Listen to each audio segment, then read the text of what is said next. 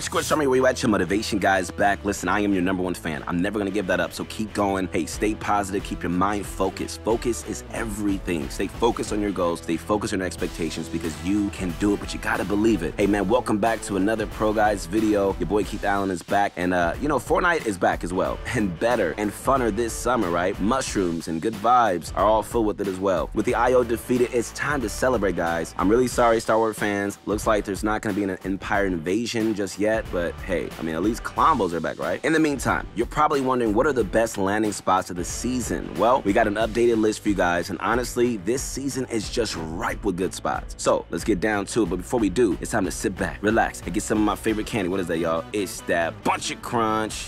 Yo, let's get this going. Alright family, let's start off strong with Rave Cave. With the IO booted off the island, Command Cavern once again belongs to the loopers. So, what do you do with this strategic point? How about turning it into the world's largest rave site? Rave Cave comes complete with dance floor, as well as a roller coaster themed after Cuddle Team Leader. While Season 3 might not be as jam-packed with action, locations like these help really make it shine. Alright, so what's so good about this POI and really makes it a good landing spot? Good question. I mean, it's definitely busy, which means there's plenty of players fighting it out down below. Good thing. But it does have something that makes it all worthwhile as well. For starters, this is one of the locations, man, that you can drop to easily grab the new vehicle. Not only that, I mean, it just seems to be a great place to rotate in whichever direction you're going. That's right, man. Slipstreams are back. You know, we first saw these tunnels back when Neo Tilted was added to the map, and after a while, we saw them once more during Season 8's Cube event last chapter. You know, fallen UFOs created perfect tunnels for us to really make quick escapes and move around the map easier. This time, we get one huge slipstream surrounding Rave Cave, allowing you to get that quick escape or scan the area for enemies. Rave Cave is also a good landing spot simply because, it contains the ballers.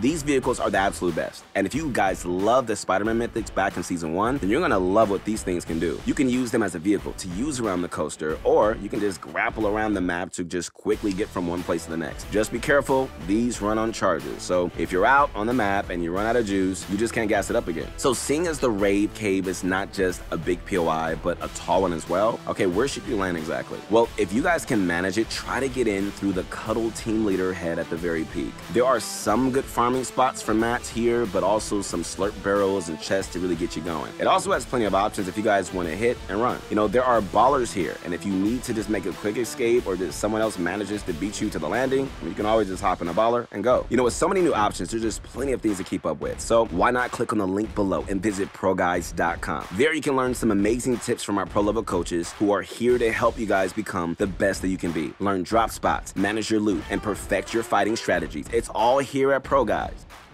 Alright guys, so next on our list is something for those of you who want a more covert landing. Alright, so you're not going to find it named on the map, but it's still a fantastic spot to drop and gear up. Alright, if you look at your map, go down the Greasy Groove, and just below to the left of the POI are 3 buildings tucked away in the bottom left corner of the map. This is the spot we're going to be looking at, and honestly man, it has pretty much everything. Not only is it surrounded by trees, making it a good place to harvest mats, but the environmental benefits of it being in the mushroom biome is going to help you guys get off the early game ready to fight. Alright, as you may have noticed, the mushroom biome is filled with glowing blue mushrooms all over, and if you guys land on a glowing mushroom, when it shines, your shield is going to slowly replenish itself. By landing here, and like right here, you can immediately start looting and collecting mats. While you're making rounds, jump on the mushrooms to fill up and just deal with any opponents that may have shown up here. Luckily, there isn't as much traffic on this spot, so you should be able to have it all to yourself most of the time. Alright, and if these benefits weren't enough, you can also find a bounty board here. So if you ever see yourself running low on gold and you want to have some more gold going forwards, just make sure to interact with it on the way out. Never hurts to really start a bounty. Once you're done at these barns, you can just head over to Greasy for a vehicle and just start your mid-game routine. Alright, so once more, we're going to turn our heads towards the mushroom biome. Alright, so one of the most popular places to land right now is the reality tree. It has an abundance of fish, geysers and tunnels filled with loot. But while this POI does sound pretty sweet, the best landing spot is actually going to be the gas station just across the street. Alright, let me explain. Aside from the tree itself, there are 2 locations you need to keep an eye on. These are the manor right next to the tree and the gas station. The goal here is to get yourself ready to start third-partying your opponents, and so with the tree getting so much traffic, it's only natural for you to get right in the fight. However, you want to make sure that you don't get killed right off spawn. This is why you land a gas station, right? It's far enough away for you to land most mostly uncontested, but it's close enough so you can just gear up quickly and just start getting those third-party eliminations. So if you do this correctly, you can start racking up points in Arena and start off strong, especially during those earlier divisions where you don't have to pay bus fare. All right, guys, so now for the question of the day. You guys ready for this? What are some of the new locations you've discovered works best for you during the season? It could be a named POI or just somewhere more discreet on the map. Just leave your answers down below.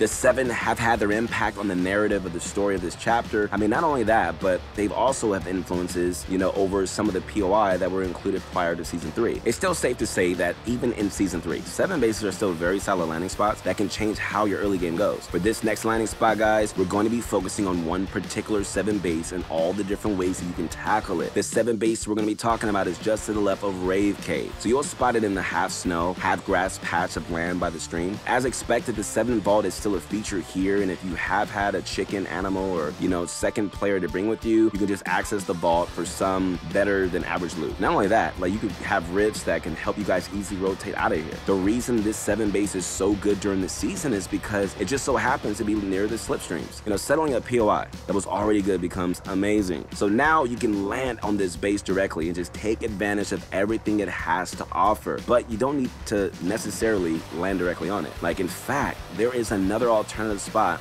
that you can land if you want a less contested experience. You may have noticed a zip line that connects you to the other side of the river. On the other side is a lone house in the mushroom biome where you can just land if you see someone else get to the base first. From there, you can loop the house and just zip line over to the base once you're done. Another notable 7 base is just above Logjam Lumberyard, near the corner of the map. Once again, the same principle applies, and you can just use the rifts to gain easy access to the slipstream. So the only real difference is the POI that you can access right away if you choose to rotate out of there.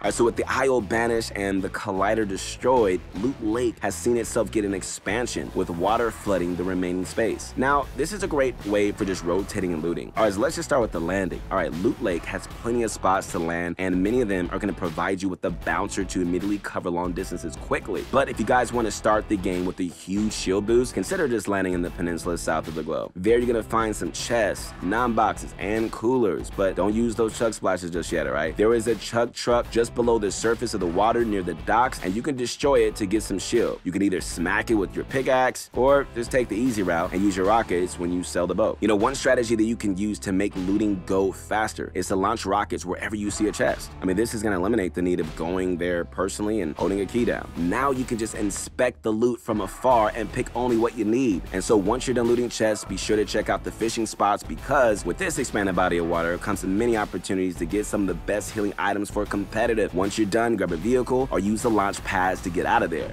All right, before we wrap things up for today, don't forget to check out ProGuides.com for some pro-level coaching. But of course, tell me where you at. Your motivation guys back. I am so proud of you. I just want to let you know, keep your head up, stay positive, keep your spirits lifted. Listen, this could be the best season of your life. Just put the grind in, man. Keep going. Don't listen to haters. Don't listen to negative things. And hey, just keep your goals in place and go after it. Connect with my Instagram at Your Motivation Guy. Also, remember, learn your drop spots inside and out, all right? If you know where everything spawns and, the options you have for rotation, you're going to have a much easier time just getting ahead of everybody else, all right? So keep going. Subscribe to the channel and spread the word about what we got going on here. I'll see you soon. Peace.